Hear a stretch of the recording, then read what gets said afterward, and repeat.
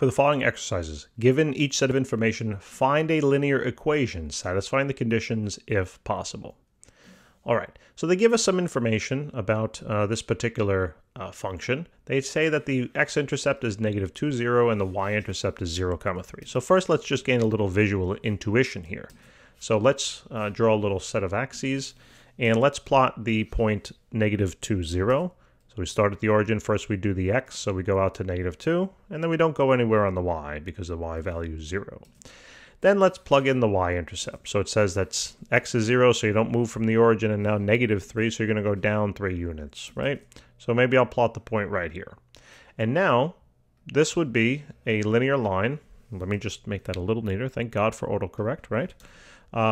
So let's just plot this now, nice linear line. So basically what I'm looking to do is I'm looking to find the equation of this linear line. All right? Now, what does it mean to find the equation of that linear line? Well, you know the general equation is going to be for a linear line is y is equal to mx plus b, right? To find then the equation for this particular line really means to find the slope value, or in other words, the slope value must be known, and the y-intercept must also be known, okay? Basically, it's something you would think about, you know, what could you plug into your calculator? You can't plug this in. It's going to say, what the heck you giving to me? I don't know what to do, right? But you can plug this into your calculator, 3x plus 5 maybe, right? And that would give you a graph, right? A linear line. So that's what we're looking for. So essentially, I got to find the slope, and I have to find the y-intercept. Several ways to go about this. Why don't I first look at the y-intercept, though? Now, to find the y-intercept is that's basically the point at which the graph or the line intersects the y-axis. So remember, the vertical axis is y, the horizontal is x. So basically I'm looking for where this red line over here crosses that y-axis. And I notice it happens right here. Okay? So what is the value of y when it crosses the y-axis? Well, we said it was -3, right? I mean, it was given to us. Okay? So I actually know what b is. So b is going to be equal to -3. Right, that was nice. They gave it to us in such a way that we can deduce that without having to do too much complex math, right? So I know what b is. Now, the second part to find m, and you could have found m first, by the way, it doesn't really matter. But the way now, if I found b first, I can now solve for m in 2 ways. All right, I'm going to show you both ways to do it, and you'll see that they are the same. Now, whenever we need to find slope, if I know 2 points, okay, this you have to memorize. If you know 2 points, you can always find the slope, assuming it's a linear line. And we can use then the slope formula down here on the bottom right. It says that the slope is equal to y2 minus y1 over x2 minus x1. So let's write that down. So we have the slope being equal to y2 minus y1 all over x2 minus x1. All right. Now, it does not matter to me whatsoever, nor should it matter to the actual answer, which one you define as your first point and your second point. Absolutely no, it doesn't matter. So let's just define this since it came first. I'll define that one as my first one and this one as my second point. So you know coordinates are labeled x comma y, and since I call this my first point, I'm going to put a little 1 down there, x1, y1. Similarly, I'm going to also define this now as x2 comma y2. Now literally all we have to do is once we define that, we just have to plug them on in to the formula appropriately. So now y2 is what value? Well, I defined it to be -3, so plug that in. Minus then, what's y1? Well, I defined that to be 0, so you plug that in. What did I define x2 to be? Well, I said x2 is going to be 0.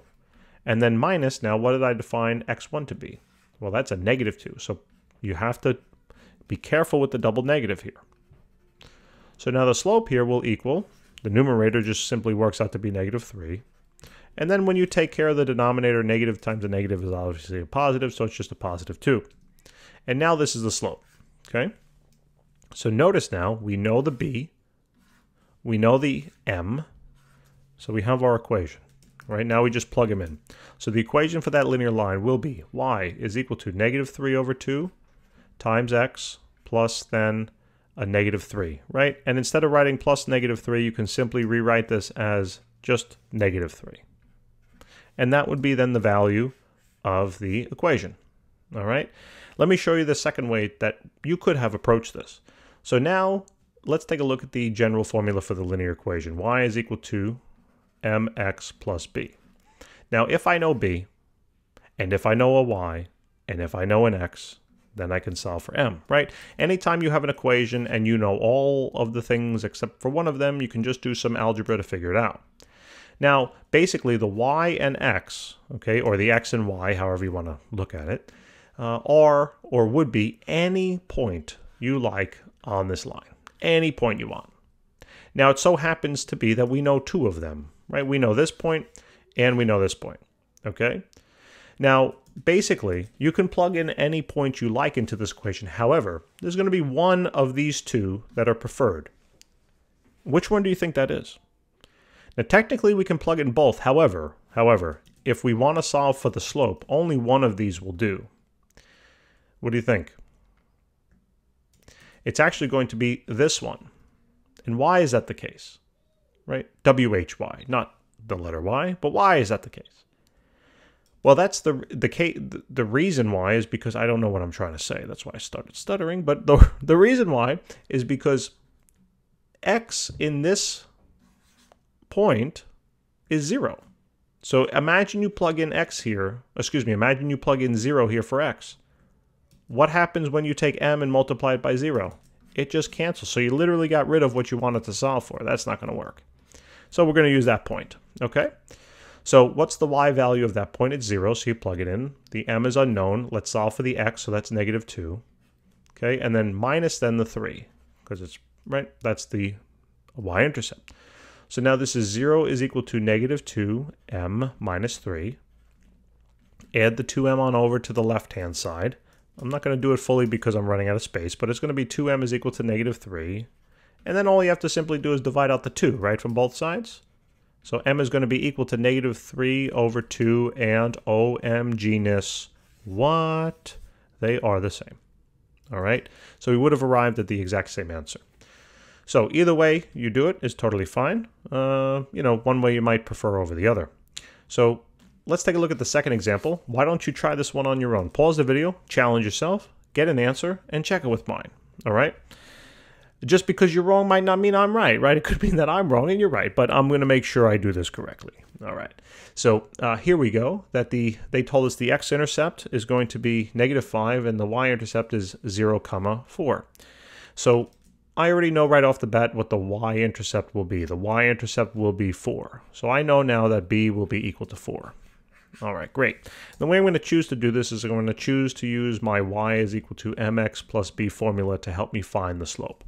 Remember, we cannot plug in the y-intercept because the y-intercept has an x value of 0, and that would just cancel that whole thing.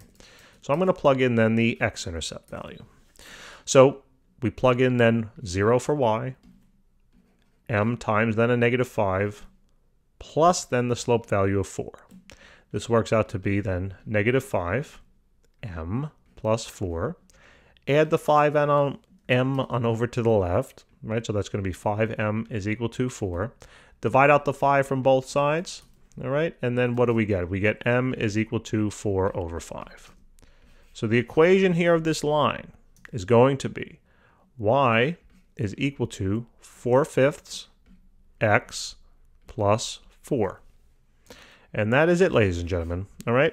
And you can check it too if you want to make sure, right? Check it via using the slope formula, y2 minus y1 over x2 minus x1. This is your 2, this is your 1. So it's basically going to be 4 minus 0, all divided by 0 minus a -5. And what does this work out to be? This works out to be 4/5. So we just double-checked, okay? So we are good.